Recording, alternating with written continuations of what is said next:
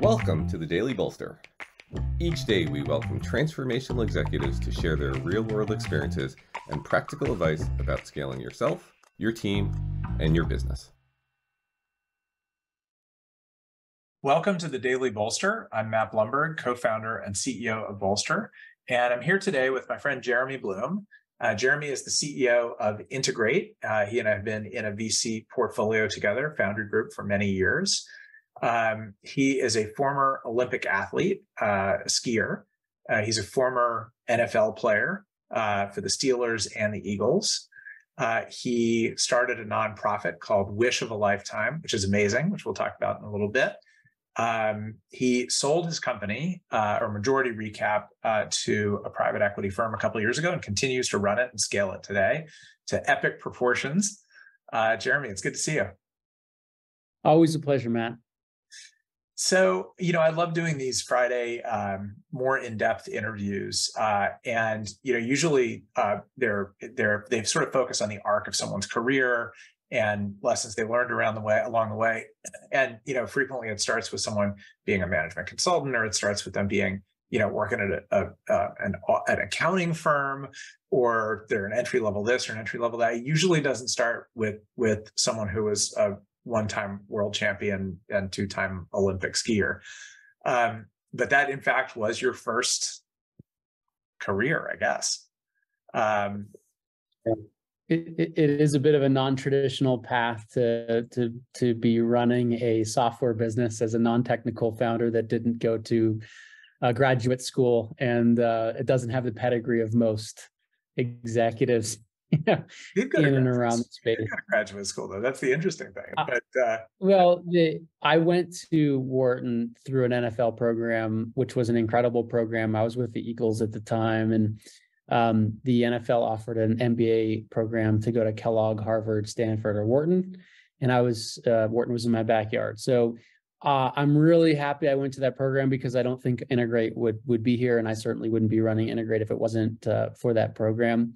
Met a fefew professors, including Peter Lenneman, who just to this day continues to be a great advisor to me.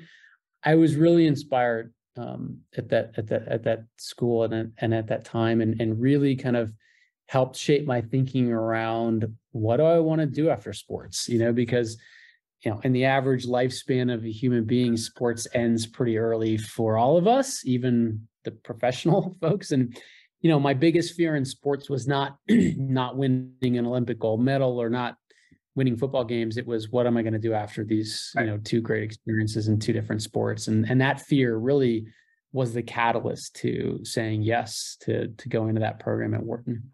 Yeah, no, it's certainly good on the NFL for making things like that available. So look, we could talk for much longer than we have today about like every step along the way. But what I'd love to do for both skiing and football, for each of skiing and football, is sort of zero in on one thing that's maybe something you took from there into the business world, into your professional life. So for skiing, from the times I've heard you speak over the years, my assumption is that it's something around either around failure, not that you were a failure, right? You were a tremendously accomplished skier, but something that happened in the final Olympiad that you participated in, and sort of not medaling. How did that contribute to the way you think about running a company, or the way you can think about setting goals or recovering from setbacks? Yeah, I mean, skiing taught me so much. It's an individual sport, right? So you don't have teammates, and at the end of the day, it's you against the mountain, and you're either going to be the best in the world that day or not, and you have nobody else to blame but yourself. It's not like a teammate dropped a pass in the end zone that would have won you the game, and you play flawlessly. So I think skiing really, really taught me the mentality needed to be on an island by yourself and shoulder all that pressure, and shoulder all those big moment experiences. I think it also taught me to really enjoy the process, to really enjoy the journey. I mean, when I was young in my career, I would say to myself, if I could just make the United States ski team, my ski career would be complete. Or if I could just win a national championship, or if I could just win a world championship, or if I could just win a World Cup or the Olympics. And going through my career, I won all of those, with the exception of the Olympic gold. I mean, I won 3 world championships, 11 World Cup gold medals. Was the youngest skier ever inducted into the United States Skiing Hall of Fame, was the youngest member to ever make the U.S. ski team at 15. So when you look at the arc of that career, it was pretty incredible. But what I learned is it's never enough. If you're just looking for satisfaction from a medal, or you're just looking for satisfaction with those one things, it's not coming. And I have tons of friends who have Olympic gold medals, and they want more. So, that it really taught me to really appreciate and respect the daily process, the daily grind, of ultimately whatever we're doing, whether it's skiing or football, or being an entrepreneur. Yeah, it is. Look, entrepreneurs will frequently go through that same thing. It's never enough, right? The Series A is never enough. The Series B is never enough. Selling the companies, you can be on that treadmill forever. So that's a healthy way of looking at it. So let's move to football for a second. And the story that sticks with me that I've heard you talk about before is the lessons you learned about organizational design and culture from the 2 teams you were on, and just how different they were. So maybe talk about that for a few minutes, and sort of how that's influenced the way you think about building your own organization. Yeah, my time in the NFL was incredibly enlightening for a lot of different reasons, but specifically for being an entrepreneur. I was drafted to the Philadelphia Eagles in the 5th round, and I spent a couple seasons there. Our head coach was Andy Reid at the time. And, anybody that knows the Philadelphia media market knows it is really polarizing. And there's a really big magnifying glass on leadership. And so I came to the team at a time where, I think Andy Reid had a tremendous amount of pressure on him to win. And, people handled that type of pressure in lots of different ways.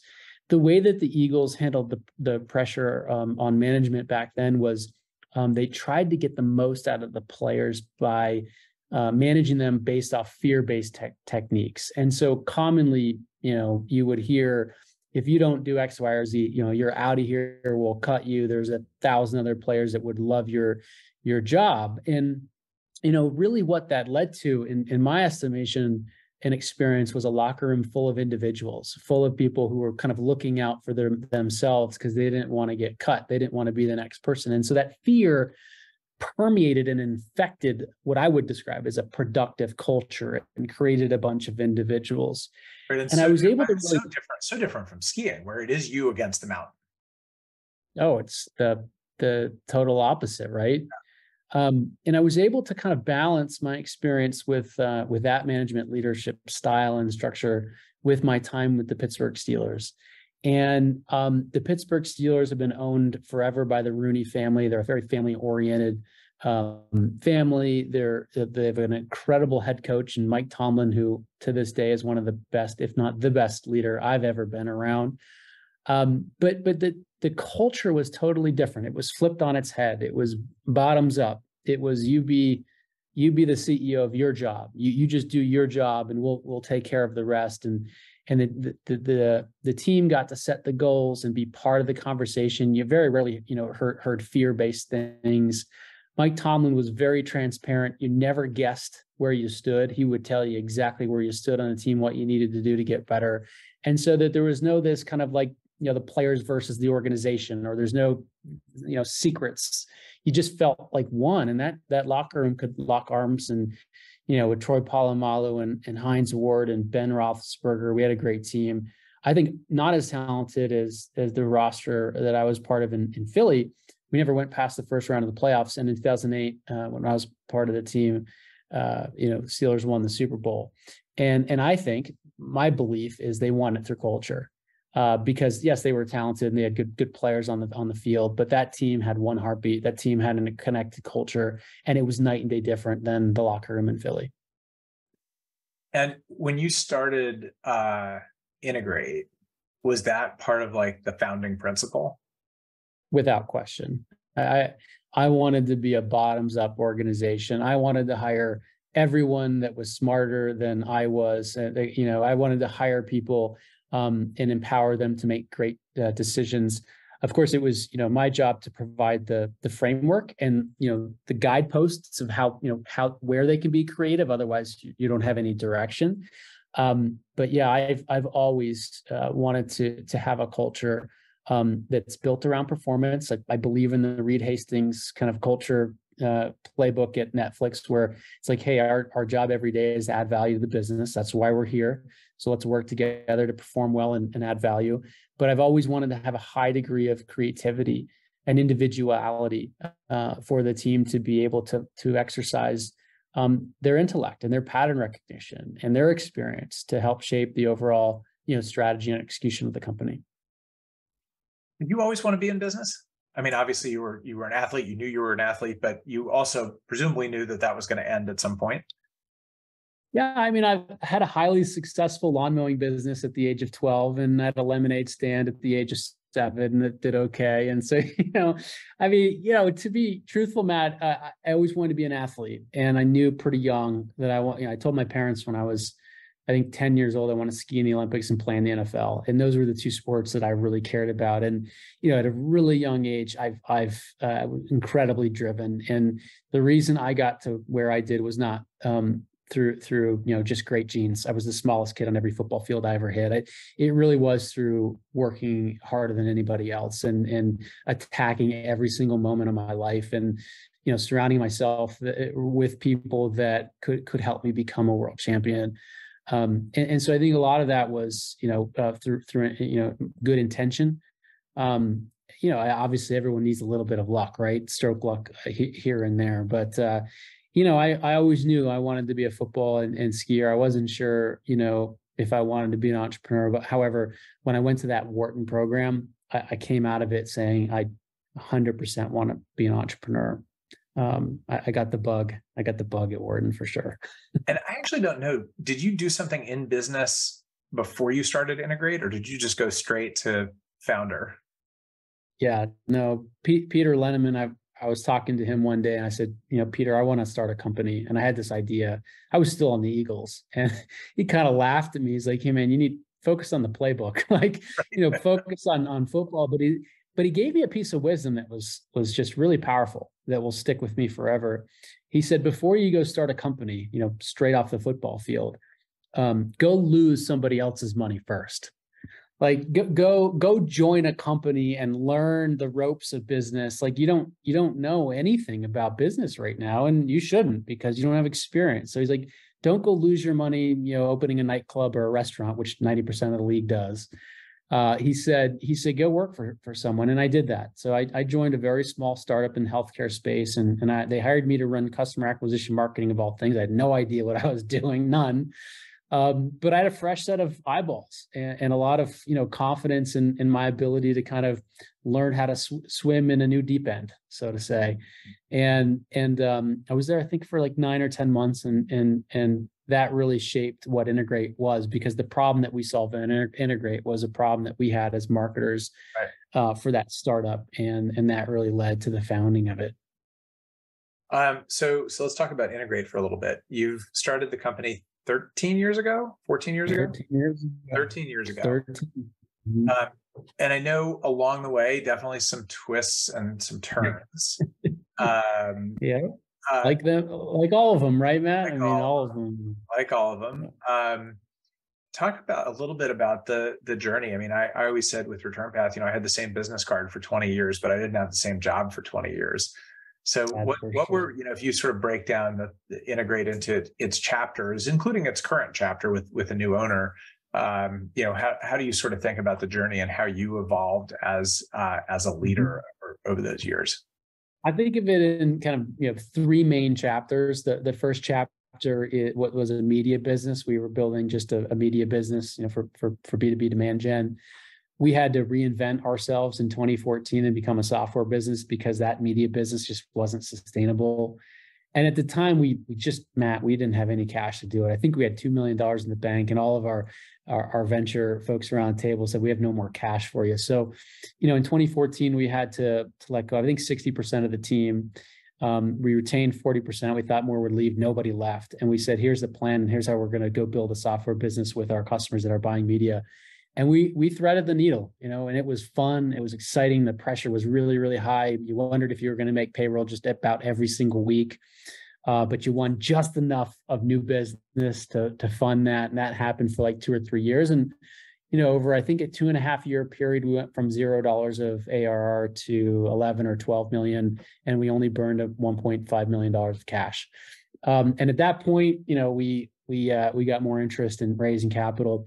So that was kind of chapter 2. We called it and coined it "Building the Bridge to SaaS Island," this beautiful island with trees and palm trees. Like, software businesses are much more predictable to run and than media businesses. And then chapter 3 was when we were acquired by Audex. And I had never worked for private equity previously. I've heard all the horror stories, and I'm sure a lot of them are true, but Audex is an incredible firm, and they think much more like growth investors.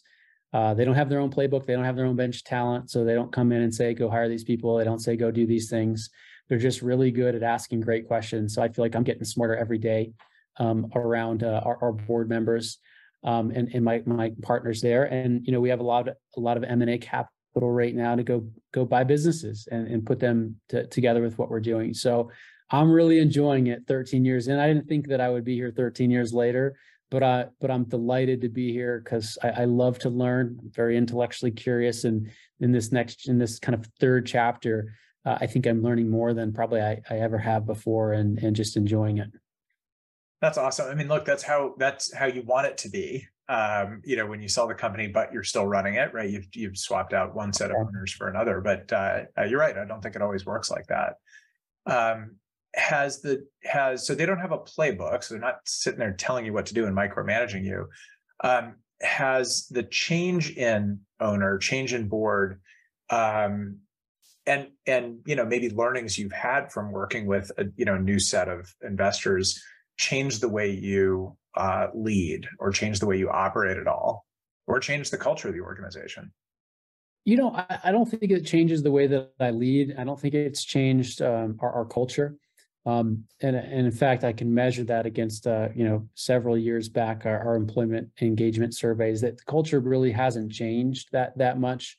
But what has changed is, we're just a more mature organization. We've reached a level of scale where you can really have guiding principles help you make a lot of the decisions. I mean, the rule of 40 or CAC to LTV. I mean, when you're an early stage business, you have to invest so forward to growth to get product market fit that you can't always look at these guideposts and say that they even matter, because a lot of times they don't when you're really early venture backed. But now, we're a mature business. In fact, we have 2 product lines that can live on their own now. These could be 2 different companies. We still have a marketplace media business that's doing incredibly well and is in a business of its own, and we have a software business. And so we're not, what we're doing now is we're building 2 different business units. We used to be one company, one team, but people would wear 2 hats, go to market media, right, go to market sales. And now we're creating the discipline and surgically, creating 2 business units with specialists in each area. And it's challenging. It really is challenging. And it's nerve-wracking, right? Because change can be difficult, especially as you have a 400+ person team. And so, what does all this mean for everybody? But the clarity of mission in front of us has never been more clear. So that feels really good. It always felt a little bit like scrambled eggs of running a business that really should be 2 different businesses. Yeah. So we're getting that discipline, and Audex has been really helpful to think through like what's the right structure to make sure we're surrounding our customers in the best way. Yeah, that's great. I mean, look, the number of companies that have multiple product lines that go in and out over the years of, now we're functionally organized and now we're BUs and back and forth has left me convinced that there's not a right answer, but that there's probably a right answer for any given company at any given time. That's interesting to hear that separation is going well. It certainly gives a lot more focus. There's no question about that. Yeah, I mean, it's difficult when you have one go-to-market motion but a different buyer and a different pricing and different packaging and different positioning. And then, what happens in our case is you get this, conflict of brand. Who are you? Like, who is Integrate? Are you this demand generation platform that can fill my pipeline with sales opportunities that's globally compliant, which is our media business? Or are you software to help me manage the efficiency of all of my demand marketing in a more thoughtful way? And that conflict has held us back, especially from a brand perspective, and just from a confusion perspective of our customers. So for us, this was the right answer. The only reason we didn't do this sooner is because both business units weren't big enough to kind of live on their own. It was always a very profitable media business and a software business that was burning too much. And right. So we've been able to take the proceeds of the media business and really use those to invest in R&D. And now both of those are big enough and have a unit economic profile that can live on their own. And so it's what we're doing. That's what we're up to now. Yeah, well, that's exciting. So 5 years from now, are you still running Integrate? No, I don't think so, Matt. The average hold period with Audax is 5 to 7 years. We'll be 2 years in December. And yeah, I think there's just a number of both strategics and sponsors who are really interested in what we're doing. So I think, look, heads down right now. We want to drive customer value. We want to make it a great outcome for the folks at Audax, for our team, for our employees and our executive leadership team. But 13 years is a long time. You made it, did you say 20 at Return Path? Yeah. 20, yeah. That's incredible. Like I said, I didn't think I would be here at 13, but I am. And, but I don't think I'll be here in 5 years. I think I'll be doing something else. Oh, you got a few more in you there. So I'd never say never, right, Matt? Because I didn't think 13 I would be here. So we'll see. All right. I got 2 more quick topics for you. Let's talk about Wish of a Lifetime. So you started a nonprofit. You started it before you started Integrate. I did. It's an amazing story, which I'll let you tell. But the question I'd love for you to sort of wind your way to with it is, I think lots of business people and CEOs in particular are interested in doing philanthropic things. Many have started a nonprofit. We started one out of Return Path as well. I'd love to hear, kind of a lesson or two from that chapter of your life. Sort of either what worked, what didn't, what you wish you had done differently, anything like that. But I think the most common question I get with Wish of a Lifetime is why did a 26-year-old start a nonprofit for 90-year-olds? and I had incredible grandparents. I really did. I was really lucky. My grandmother lived with us in my house, in our household for the first 19 years of my life. And my dad's dad, my grandfather, was one of my biggest heroes. In fact, he taught me to ski at the age of 3 and 4 by throwing miniature-sized candy bars down the slopes of Keystone, Colorado. So, and I always felt like, in our country, we need to do a better job of respecting our elders. And, you see that a lot in the Japanese culture. You see it a lot in Scandinavia. It's just fundamentally different how people treat and respect and revere the eldest folks in their population. So what we do is we grant lifelong wishes to primarily 80, 90, and 100-year-old people. And I've learned a tremendous amount being around folks who are in the last chapter of life and have experienced a lot of the problems that are unique to you and me and have figured them out. And so there's a lot of untapped wisdom. I always ask them kind of what's the key to life? What's the key to longevity? I get a very, very frequent and common answer. Never stop moving. Even when your knees hurts or your ankle hurts, you go take that walk, go read that book, go learn that skill. I think, there's probably a gravitational pull at some age to kind of tune out or switch off in life and stop doing those things. The healthiest centenarians that I've been around, and we've been around a lot of them, take that walk, read that book, do that thing, engage, and figure out a way to stay engaged in life. So that's been a very powerful learning for me and a lesson for me. But we love our jobs. We really do. We get to knock on the door of a 90-year-old woman and say, that wish that you've always had, well, we're here to make it come true. So let's roll. let's go get it done. And what plays out next is nothing short of magical. Being on the grounds of granting a wish like that is nothing like I've ever experienced. Not any, winning a ski event or a football, like just can't compare. I really can't it's just infectious of how happy those folks are. So it's been a tremendous journey. It's wishofalifetime.org. You can see all kinds of great wishes on there. We have great videos. And it's been a wonderful journey.